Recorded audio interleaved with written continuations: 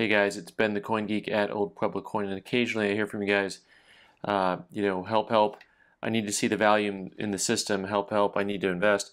And so I want to talk a little bit about some value plays or a value play that I see in the market and talk a little bit about why I think it's a value play and exactly what it is. Of course, as always, when I get these questions about what's valuable, what's kind of a good quote-unquote investment, even though collecting is not an investment, is that invariably it comes in the form of things that people don't want to collect.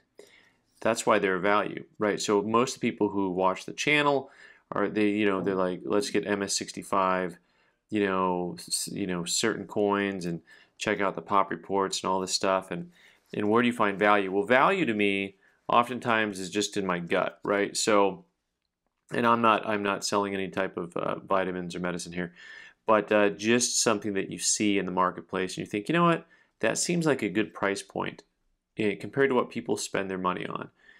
And so what I have today is these banknotes that are actually known as Federal Reserve National Banknotes, right? So this is like a combination of two different things because they're both Federal Reserve notes and national currency that were kind of combined into one thing. So FRBNR, it's like the Fernbers. So that's not actually what people call them. I'm just messing around with y'all. But these guys here have really low mintages once you get into the higher denominations. So the 50 and the $100 bills, I think, are kind of a value pick. And in general, just when I talk about currency and buying currency in general, one of the things that I think is a value pick is anytime you can find a nice note that's a nice clean AU, extra fine AU note. It'll look new, but it'll have some folds in it. So a note like this, for example, has some, this is a fold right here.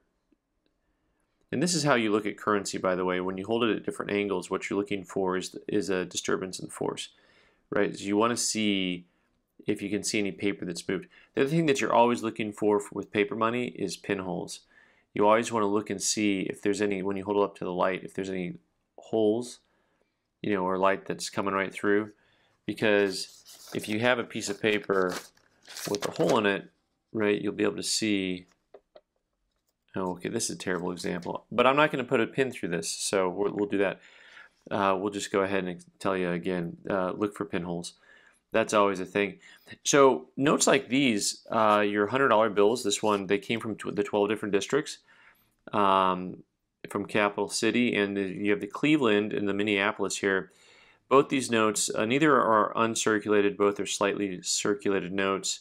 Little tweak in the corner here on the Minneapolis. But these are notes that have really low mintages. So the Cleveland, they only made 276,000. And you'll see these trading. Here's some folds up here going horizontally. You'll see them trading $200 to $300 range on eBay. And if you kind of pick your poison, you can find a nice looking note.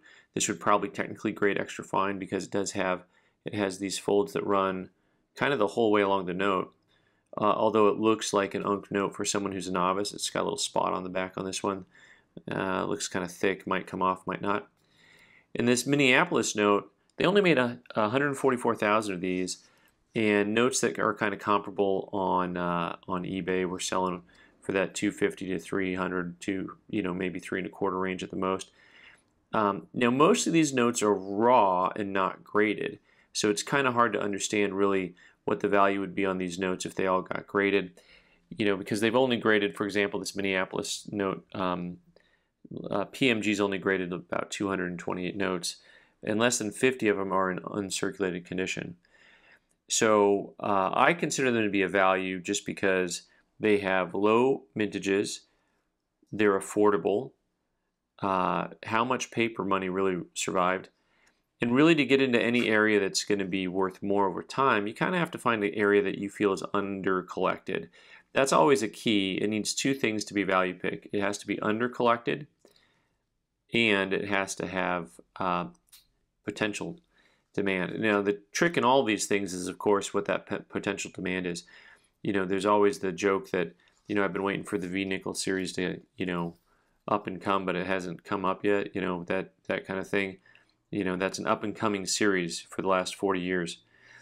So anyway, this is an area that I would tell you that you may want to consider looking into, and it's not too expensive relative to a lot of the other things that are out there, and it's pretty easy to get decent examples online and not feel like you got that much downside. By the way, if you buy a $100 bill on eBay for $200 or $300, you always got a $100 rebate, right? So that's a good thing. Most of the $10 and $20 bills have really high mintages, $1 million to $2 million notes. And so those aren't necessarily kind of a value pick, but they're inexpensive if you want to try to collect all of them.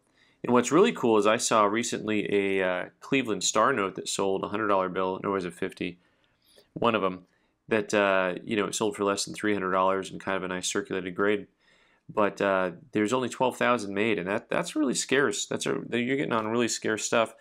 Considering people spend that much on a GSA, this is all relative. I consider them to be a value pick. So anyways, guys, thanks for watching.